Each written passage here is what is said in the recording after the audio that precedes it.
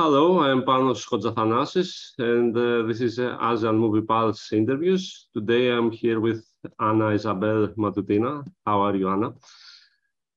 I'm fine. Very nice to have you here. Thank you for inviting me. Okay, great. So to begin with, can you tell me the inspiration behind the movie, 12 Weeks? What gave you the idea for the movie? When I started writing 12 Weeks, it was back in 2017. I was turning 40 already by that time. And I felt that becoming a mom was like becoming very unlikely. I was married at that time. I wanted to have children, but I had problems with reproducing. And then during that time as well, I had a friend who was in her 40s already who became unexpectedly pregnant. And I was trying to come to terms with the fact of never becoming a mom. And she was going through another, another crisis because she never wanted to be a mom. So I kind of started with that. And then I realized I was like the journey of writing the film was basically me trying to discover if ever I get pregnant at the very late this age, at maybe at 40, if I get pregnant at 40, would I really want to keep it? So that was really the push that I needed. And then it just led me to 12 weeks. But do you have an answer now to this question? Yeah, I do. I do. Definitely, I wouldn't want to be a mother now. So, and especially during that time, that was 2017. That was also the peak of the Me Too movement, and that was also the second year of under the Duterte administration, which was really quite. There was very blatant misogyny everywhere. And it was a very tumultuous time in the Philippines with the Marawi siege and the attacks on women, on a lot of our rights during that time. So all of these came into play when I was writing the film. It was scary to be a Filipino during that time. And it was scarier to be a woman during that time. And I think until now, basically. Okay. Would you say that Filipino society is still patriarchal, let's say, and conservative? Yes, I mean, just having a reproductive health law, it took around, I think, 14 years to get passed. And until now, we are the only of two states that still does not have a divorce. Divorce is still illegal, along with the Vatican. Really? We don't have divorce in the Philippines. Abortion is illegal. And there are so many anti-women laws still in place. Like if a woman commits adultery, the husband can sue her and she can go to prison. But for a man, if a man commits adultery, it has to be concubinage. The man has to house the woman before it becomes illegal. So it's very lopsided the way laws apply to women as opposed to men. And you don't see any of that improving in the future? Well, not yet, because we are working towards that, but with how things are going right now, things are becoming more authoritarian. Things are becoming worse in the Philippines. We saw that when we had President Duterte, and now we have another Marcos. So I don't see things improving. We have the vice president now who is the daughter of former President Duterte, and she wants to bring back ROTC, which is the military school for university students, like the required military school. And under our OTC, a lot of abuses take place, you know. It's very toxic, the toxic masculinity, a lot of hazings. People actually die from it because of all the physical abuse. So yeah, and we are still 80% Catholic, although most of us are really not non-practicing. But it is, I mean, the church really has a huge influence on the government, despite the separation of church and state. So is this why these people get voted into government? Is the effect of the Catholic Church, you say? You think? Not really. Because our electoral process is also very skewed towards those who are already on top. They control the local governments. They control the election. There's so much corruption, so much cheating. I mean, if majority of the Filipinos are really dirt poor, they would sell their votes. If this candidate, if this politician can promise you 2,000 pesos, just vote for me. Because, you know, a lot of really poor Filipinos are already disillusioned because it's been happening year after year after year. So, and their lives are not changing. Our lives are not changing. People are just getting poorer and poorer. So, yeah, I mean, all the candidates are the same anyway. So I'll just vote for the guy who can pay a much higher rate for my vote. Okay. All right. And okay, to get back into the movie a bit, can you, how would you describe Alice to someone else, let's say? Well, Alice is the way I pictured her, she's quite a control freak. She likes being in control because she basically took care of herself while growing up. She grew up without a mother. She was passed around. I mean, this is the backstory I had in my head when I was writing it. She was passed around from relative to relative, but she kind of succeeded. She succeeded, and she, because she struggled, she worked hard, and these are the things that she can control. You know, she likes being in control. And the film begins where she's trying to take control of her personal life, and she wants to break up with a very toxic relationship. She wants to do away with it. But she couldn't control her body. So there are attempts to, you know, she wants to be able to control what happens to her. She got pregnant, and in a way she wants to be able to get rid of it. So she takes control of that. But it's not as simple as, you know, taking control of that, because there are a lot of things that come into play in women's decisions because of who she is and her history. There's a lot of trauma involved in decision making, a lot of stigma, a lot of cultural bias as well. So all of these things come into play. But do you like her? Would you go out for a drink with her, let's say? Well, I wouldn't. I love all my characters. You know, that's like the number one thing you need to do when you're writing. You're supposed to love all your characters, and I love her the most because I do relate with her. I'm kind of, I kind of fashioned her in a sense in my image, where you want to be in control of things. You're very sure of. She's very sure of herself. She thinks she can do a lot of things, but and then when things don't go her way, like her world crumbles, and it's really hard to get back up. But why? I relate with a lot of her anxiety. But why doesn't she make her boyfriend leave the apartment? She's like sort of back and forth in the breakup. She did.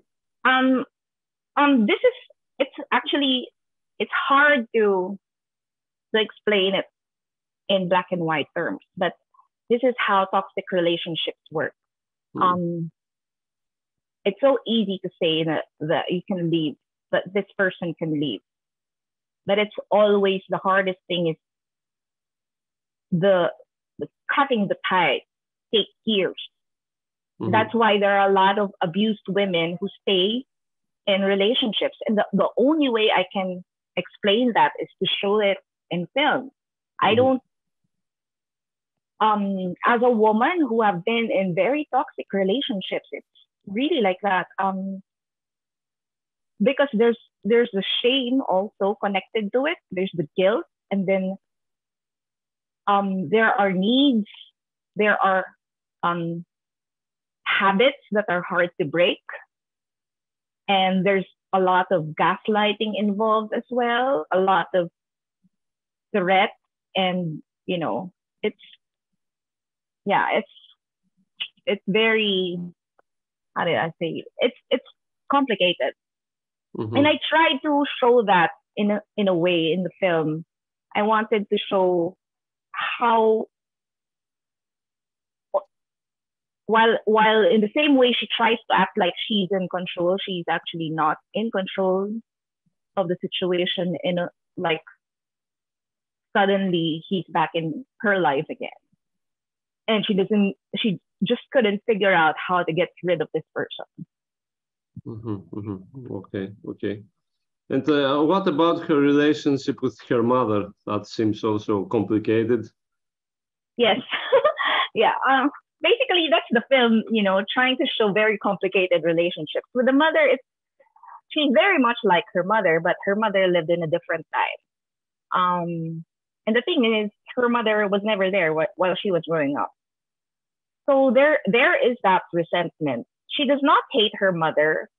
It's just that she doesn't feel connected to her mother. I mean, she's old enough she feels like she's old enough not to need a mother. Why is she suddenly entering my life now that I'm old enough? You were not here when I needed you, and now you're trying to insert yourself in my life, which is more or less really annoying. But the thing is, there's also that fear in her that she doesn't want to end up like her mom. Her mom was a single mom, and of course, she resents the fact that her mother always reminds her that she actually wanted to abort her. And I'm sure, and the mother doesn't do it to be cruel. She does it to explain. She wanted to explain the situation, but you never get to hear the end of her story in the film. It's because I think with most mothers who do not really have a choice, she did not have the kind of freedom that Alice now has. It was a different time. It was martial law. It was in Mindanao where a lot of clashes were happening. And her only choice was to escape so that she could give her daughter a better life. And of course, these are traumas that are passed on to your daughters, And that was my point in the film, like all these traumas that we pass on from generation to generation, and it just keeps on continuing because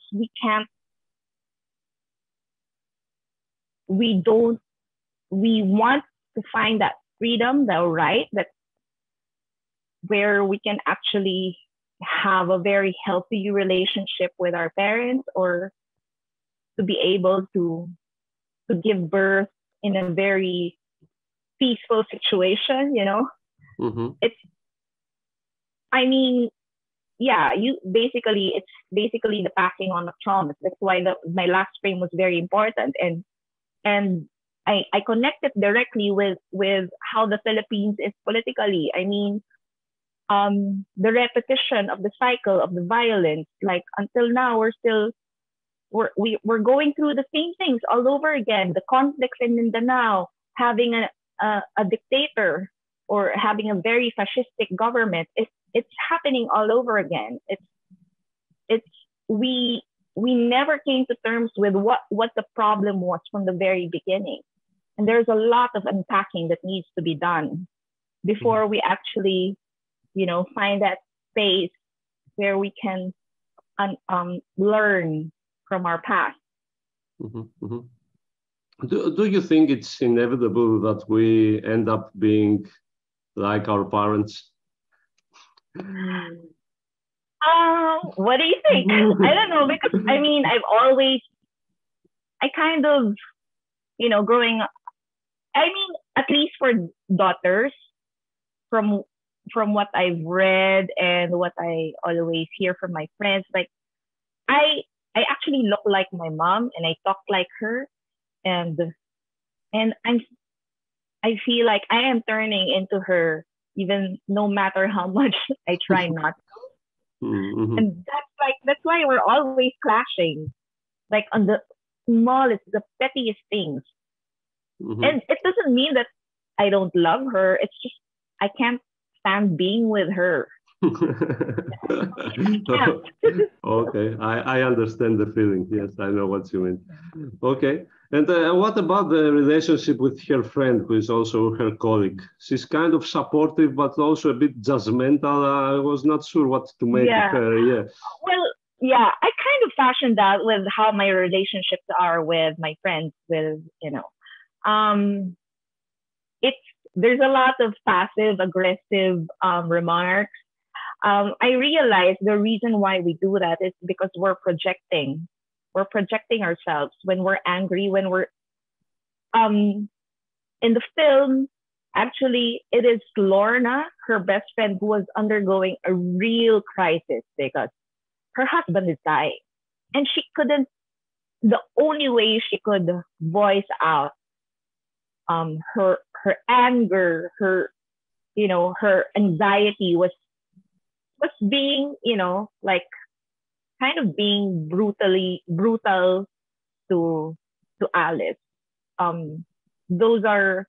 That was how she manifested her problems. So it was very different.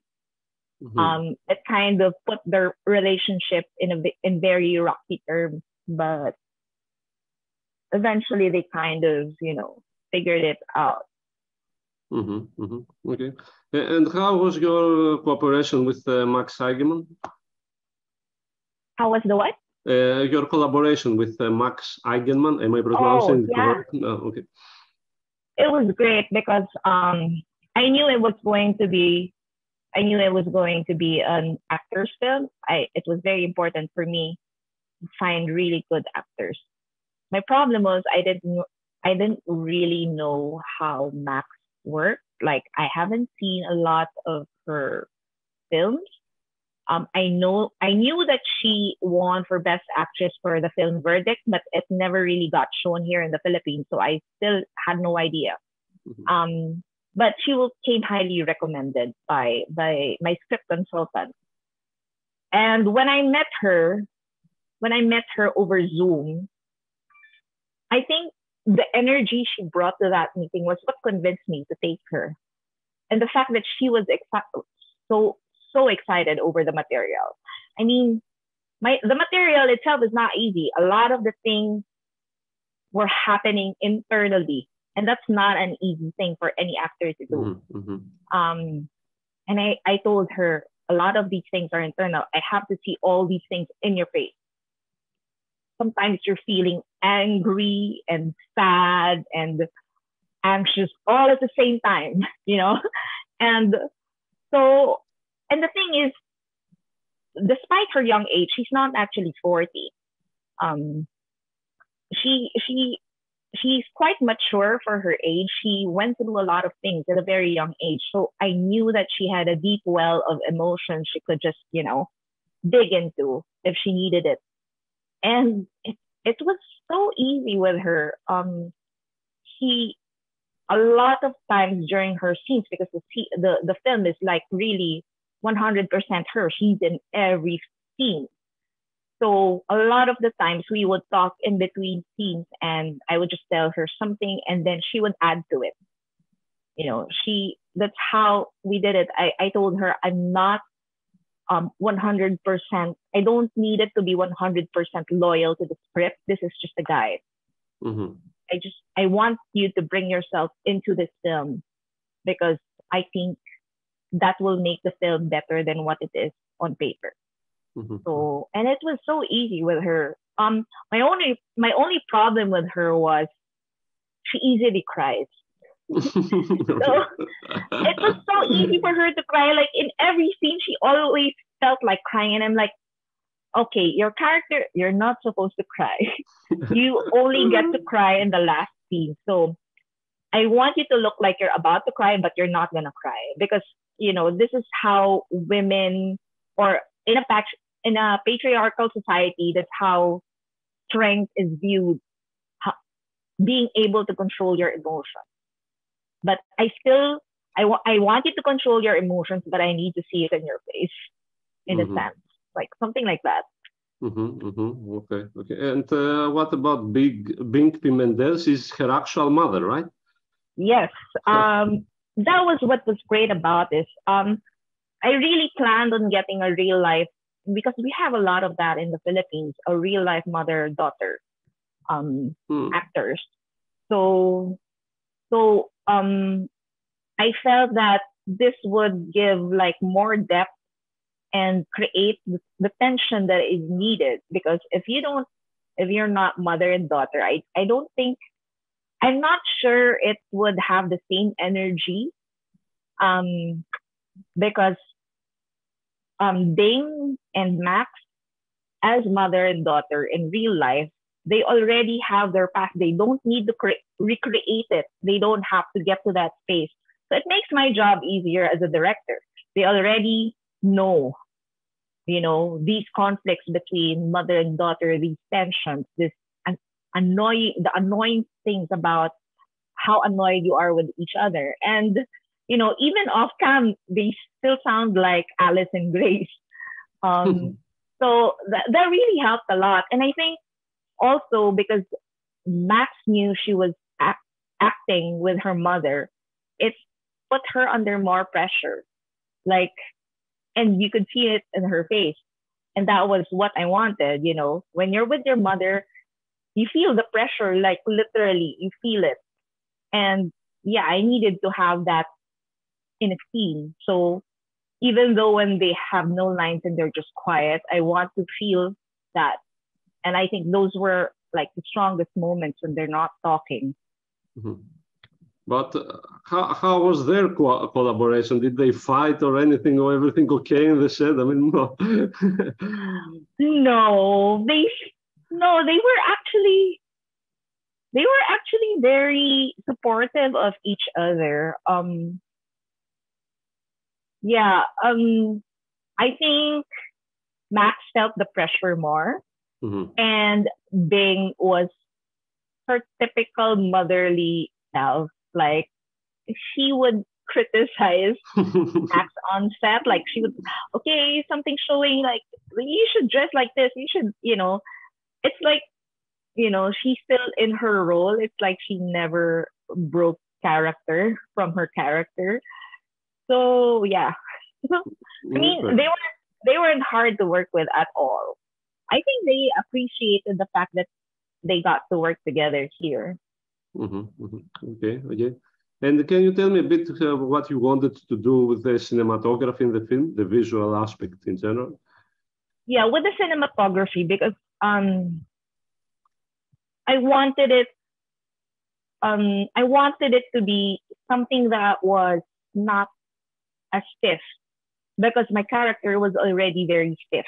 Like my character Alice is very rigid. Like the way she sits, she's like this, And I wanted the camera to be, because there's so much tension going inside her, even when she's like just sitting down. I don't want the camera to be like frozen, so static. So the whole film was handheld. I wanted it to feel immersive in a sense that, okay, that there's someone behind the camera. That it's like you, and I felt like making it handheld, and I used one lens for the film. And for my cinematographer, he kind of, he also has a background in documentary, and I have a background in documentary as well. So that was the treatment, like getting the pulse of each scene. That was how it was, because I was so scared that it's gonna look like, I didn't want it to look like a TV drama, because the material has a tendency to be melodramatic. And I was so scared of that. I needed it to be less of that, and just really very nuanced in terms of movement and framing. And that's why a lot of the times I prefer shots where my actors are completely in the dark, or like shots where their backs are turned, because when you're filming something very intimate, it I did that, because when things are intimate, the tendency is for, like, as a person, I turn myself away. Turn yourself away. And that was always my instruction to my actors. Never look at each other when you're talking to each other. Okay, So, okay. All right. And what about those scenes where she's talking with the advisor about her abortion? For me, it looked like an interrogation of sorts, the way it's set up. You know what I mean? yeah, I did want to, because every time when we go to stuff like that, it always feels like an interrogation. You feel very vulnerable at a time where you don't want to be vulnerable. And yeah, I really wanted it to feel like an interrogation, because most of the time when you're in front of a therapist or a counselor, that's all you feel like. Even though the counselor would always try to sound very nice, very non-judgmental, you always feel like you are being judged by everything you say. Now, that's why I made Max, like, there were some questions where she wouldn't answer, or she would, like, fake confidence, because that's how it is in real life. Okay, okay. And what is your opinion of the Filipino movie industry at the moment? Oh, okay. it's struggling, especially with the pandemic. I mean, like, for this film, I only had 8 days to shoot. And that was, like, brutal. That was brutal. Like, I told myself, I'll never make a film again where I only have 8 days to shoot. And a lot of, because of the pandemic as well, a lot of cinemas have lost their audiences, despite the fact that we opened the cinemas already. People just stopped going to the cinemas because everything is online now. It's been 2 years. People have forgotten how it feels to be inside a cinema. So it's really struggling, and producers are less likely to support a film. What they would support is something where they can profit, of course, where there's a sure return of investment. And during the pandemic, it was really, the entertainment industry really suffered a lot. So a lot of people lost their jobs. So right now we're still struggling, and there are some studios that are trying to, like, making films as content, because of the streaming. And yeah, I mean, I don't think that cinema, it's content. Content is different from cinema, and I think cinema is struggling really, really bad. And I mean, from Cinemalaya alone, there were supposed to be 20 finalists. There were supposed to be 20 films because it was supposed to be for Cinemalaya 2020 and Cinemalaya 2021. So there are 10 finalists for each year. But because of the pandemic, it was postponed. So the two batches screened for 2022. But out of the 20 finalists, only 11 were produced because a lot of the producers backed out. Okay. All right. And so any future projects you are working on, what does the future hold? Right now, we're still concentrating on like getting distribution for 12 weeks, like premiering in the international test circuits, and then I'm still doing documentary work. That's my day job, and of course, there's an idea for another film, but like I'm too scared to talk about that. Okay. Don't jinx it, I guess. Yeah. Okay. And the last question: how was the reception of the audience in Cinemalaya of the film? Actually, it was really great. That's what I love about Cinemalaya, because when you go to CCP, people can just like talk to you, approach you out of nowhere. And the thing is, a lot of women really like approached me. Like when I'm backstage, they would approach me. When I'm in the lobby, they would approach me, and they would like telling me that for the first time they feel seen. They've never seen a film where their lives are depicted accurately on screen. And that was really my goal, is to connect with a lot of Filipino women. And yeah, that was the most fulfilling moment for me, because before I screened my film, I was so scared. Like I was so scared because I felt like, what if people don't understand? It's too female. It's too female angst. People might not understand. But then I'm getting a lot of good feedback, people approaching me from outside. And I also really got great feedback even from the local film critics. So yeah, I kind of feel like, okay, then it's fine to tell stories like this then. Okay, that's great. Well, I guess that's it. Thank you very much, Anna Isabelle, for being here. Thank you, Panos. Okay. Is that how you pronounce your name, Panos? Panos is fine. Yeah. Okay. No one can pronounce my surname, so Panos is fine. Okay. Okay. This was ASEAN Movie Pulse interviews, and have a nice evening. Bye.